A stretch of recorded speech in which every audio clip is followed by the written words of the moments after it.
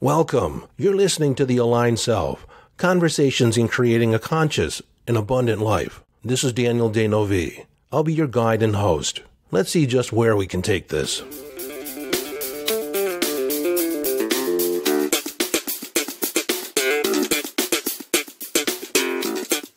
Hello, friend. Welcome back to the conversation, and welcome into this Quotable Monday. Now, you may not know it, but every Monday I feature a quote that is particularly poignant to me. And I usually give you the quote, and then I expand on it from my perspective, my interpretation, what it means to me, how I might implement it in my life, how I suggest you might implement it in your life. And so it's just a way for me to honor some of the people that I have followed that have made an impact on my thinking and on my life. And I think there's a quote that, although I'm not featuring it, a quote that really speaks to this is that no man is an island. And of course, when I say man, I mean women, animals, dogs, everybody. So no person is an island, meaning that we are interconnected, interdependent upon other people for our sustenance, for our expression, for just us being us. I've thought about this in the past, me just being myself in the middle of nowhere, all alone, maybe the only person on the planet. Would I think the thoughts that I think? Would I have the experiences that I have? Would I have the life that I have? Much of my life is given by the people and the minds that I interact with. Although many times in the past I have thought of myself as a loner, as an introvert, as someone I could sequester myself in a cabin for 100 days, 200 days, and feel just okay about it. But in the back of my mind, I would always be emerging back into society to have conversations with people. My only purpose, I guess, for me to sequester myself would be to gain clarity in my thinking. But the purpose behind seeking that clarity is so I could articulate my thoughts, convey my thoughts in a way where they could be understood, where other people could glean lessons from them. Now, I didn't always think of myself as a teacher, but I have to admit, at my heart, I am a teacher. It is a role that I have naturally fallen into over the years. And I have to admit, earlier in my life, it was driven by the wanting to be seen as a knowledgeable, wise person. But since I've been at this for a number of years, what I realized, the thing that really motivates me is not your accolades. I like them. It's nice to have that acknowledgement. But what really drives me is when you take a piece of knowledge, a piece of wisdom that I more than likely probably got from somebody else, and you take it and implement it in your life, and it makes a difference. It strings together or connects, coalesces thoughts that you've held in your own mind, but suddenly there's an organizing principle there, and you have an aha moment. I live for those aha moments. My life is fueled by this deep-seated curiosity about everything. I investigate business, different aspects of business, marketing, sales, production, creative aspects. What does it mean to deliver a product? About customer service. I'm interested in all that. But also on the other side, I'm interested in health and fitness and relationships and how do I get the most performance out of my actions. Most of that is tied into the three-dimensional world. And then in the etheric realm, I'm interested in consciousness, expanded consciousness, and multiverse, and multiple timelines, probable realities, energy, manifestation. You get it. You get it. I have a diverse set of skills and a diverse curiosity about everything. And if I'm reading you right, you also have a curiosity. Some of you have just waking up to a curiosity about the world, the greater world at large, your mind, your capabilities, your capacities, and others of you have been studying this for a long time and have unique and profound thoughts of your own. In today's episode, I'm featuring a quote that is a business quote originally. It comes from a marketer, Seth Godin. And so since I feel you're a lot like me, I think you'll get a lot of value out of this quote. And that is, make a ruckus. Go make a ruckus. Now, this quote is impactful for me on multiple levels. I'm a business person. I am a teacher. I have products. I have coaching. I have courses. On a business side of it, how do I make a bigger splash? How do I make a ruckus in the marketplace? which, by the way, is not my natural go-to way of moving in the world. Or I guess more accurately, it is not the way I've been conditioned to be in the world. See, part of making a ruckus is butting up against that internal conditioning, the programming that society has for you to stay in line, keep in step with the others, stay with the group. Don't stick out too much. Don't make a ruckus. Be quiet. Fit in. That's what society has told us over time. And I was the oldest of 5 kids, so it wasn't necessarily condoned by my parents for me to continually make a ruckus. My uncle was a Presbyterian minister in a small town. We all lived in the same small town. And so I was told my actions reflected on my uncle. And so there were certain behaviors that were supposedly off limits or I had to take in consideration. I couldn't just do anything that I wanted to do because there was a bigger reputation to maintain. And so either explicitly or implicitly, I was kind of conditioned to not stick out too much. But that's not to say that I was a wallflower. It just meant that I felt constrained in a lot of different ways. So this quote means a lot to me on a personal level, also in a business aspect. Now, the title of another book of Seth Godin's is Purple Cow. And the idea behind that is in a field of cows, and most everyone will stop by, pull over to moo at the cows, just to take a look at the cows, or they'll point and say, hey, look at the cows. I know you've done it, but if you were to drive by and you saw a purple cow in that herd, you would remember the purple cow. Just driving by a field of cows, all you remember is there's a field of cows. But see a purple cow? Now that's different. So making a ruckus is being different, sticking out, challenging the status quo, thinking differently. And as I said, challenging the status quo, I think I need to add, because this is slightly different distinction, is challenge your assumptions. Now, this works in the business world. It works in your career. It also works on a personal level. How can you be more bold in your expression? See, one of my goals as a teacher is that I want your life to be the story of your self-expression. I've always felt like my self-expression has been, like I said earlier, constrained in some respects. Even though I was in band, I was in theater, I was at the head, I was in front of audiences, but still, I was somewhat of an introvert. And I'm still somewhat of an introvert. This idea of making a ruckus, standing out, sticking out in the crowd, is scary to some people because it draws attention to you. And I know, because I've done the same thing, is you rationalize sticking out in the crowd as people or attention-seeking behavior just for the sake of seeking attention. Feeding the ego, adorn me, love me, applaud me. In the context of what this episode's about, making a ruckus is not about that. It is about doing important work, being yourself, creating your life, creating your reality, regardless of the opinion of other people. Making a ruckus is making a noise. You know, with 3 brothers and a little sister, we made a ruckus a lot. We were making noise. We were standing out. Sometimes my mom, sometimes my grandmother would come in and, what's the ruckus all about? What this quote suggests is to accept the ruckus, be a part of the ruckus, be the instigator of the ruckus.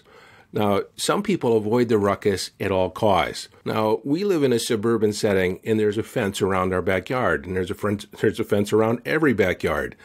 And the neighbor directly behind us has a couple of aggressive dogs. Let's just say they're aggressive dogs. And so they will bark at anything that moves through the fence. Well, we have squirrels in the neighborhood, too, and so a lot of times they'll run along the top of the fence line. And then they get barked at, and they garner a lot of attention. They cause a ruckus with the dogs. Well, I've noticed that the squirrels have adopted a strategy when running down the fence along our fence line. They would actually slide down on our side, have one hand on top of the fence, and work its way. So the only thing visible on the other side is one hand. And they do that all the way down across the back of the yard until they get past the dog area. And then they jump back up on top of the fence and run along the top of the fence line. But it's so funny to see them do this little gymnastics thing. It's almost like stealth soldiering through the minefield. Just one little paw on top of and just working their way down the fence. That's to avoid the attention to not cause a ruckus. Now, you might be asking, why would I want to create a ruckus in the first place? Well, for a number of reasons. First and foremost, if you're in the idea of creating your reality, you cannot create your reality unless you're willing to make a ruckus. Willing to live your life from inner signals, to do what you feel is best, to create the life that is best for you. Otherwise, if you're not willing to make a ruckus, if you're not willing to upset other people, or, I guess, be subject to the disapproval of others, then you will acquiesce and you will live their agenda. And I've done that. I've did it in the past. I don't do that anymore. And I think some of that bravado, some of that unwillingness to acquiesce to other people's agenda comes with age, because you realize how empty and fruitless it is to fit in with a crowd. I have lived a life for the most part since my teen years that has been somewhat magical. I've leaned into the esoteric, but do you think I talked about it publicly? No.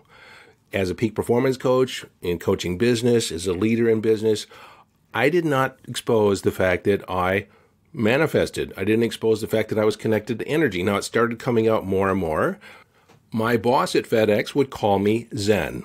But even when I left FedEx, I didn't readily admit that I was into more esoteric things then. So I live on the practical side and where science meets spirituality, but I am definitely not hiding anything anymore.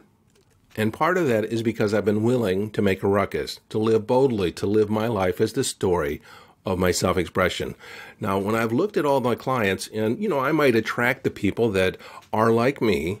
So you are people, more than likely, that have been indoctrinated in fitting in your life, acquiescing to other people's agendas, marching in step, staying in line, staying with the group, not sticking out too much. And there's a desire to actually live a life that's self-expressed. That's only possible when you're willing to make a ruckus. It requires developing a working relationship with fear, a willingness to be courageous.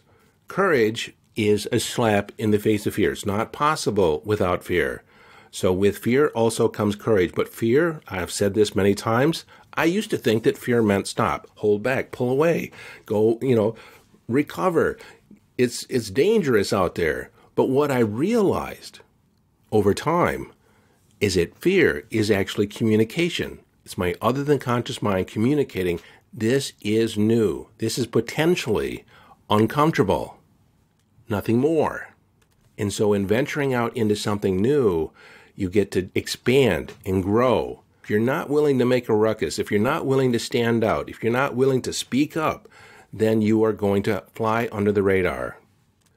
You are not going to live an extraordinary life.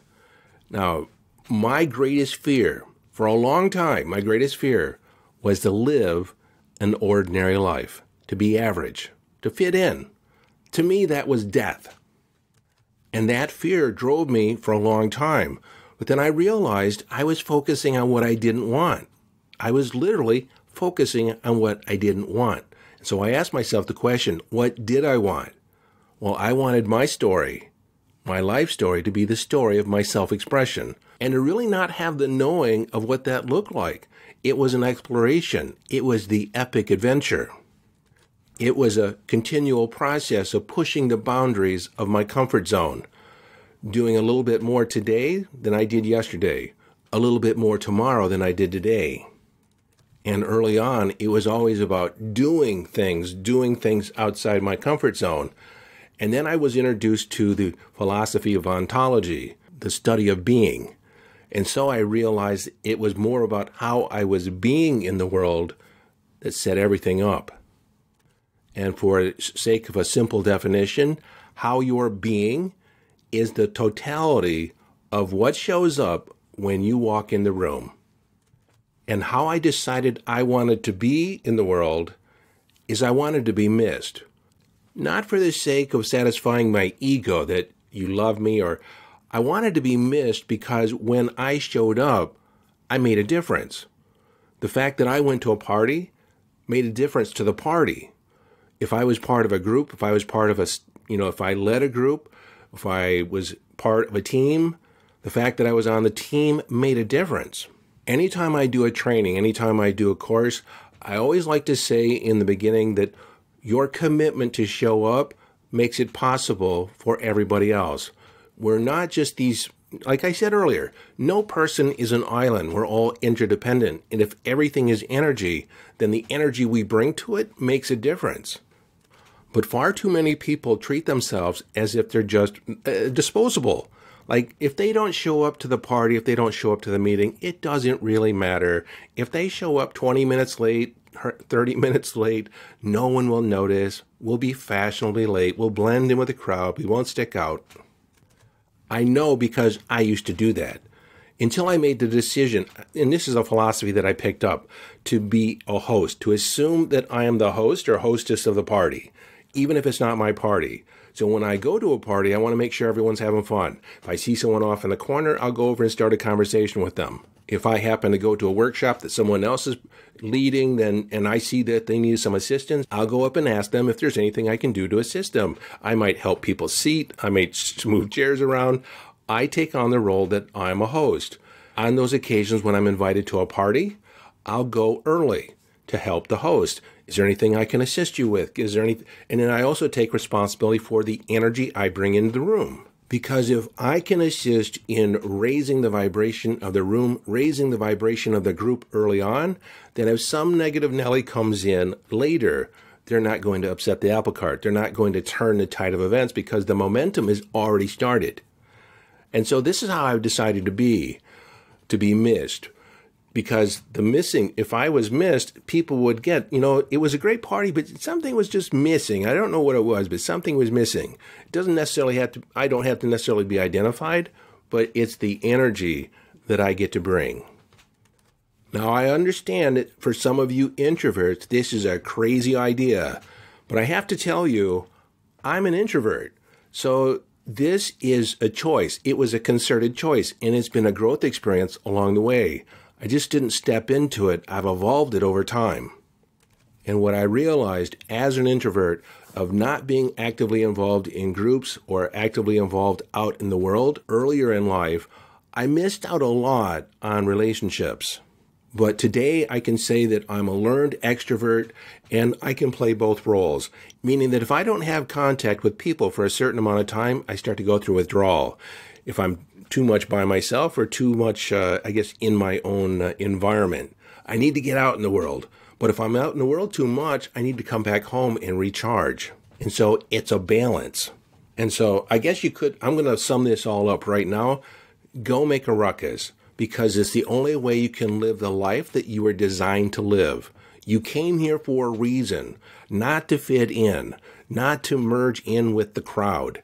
You came here to be you, unapologetically you. And the only way you can do that is be willing to make a little ruckus.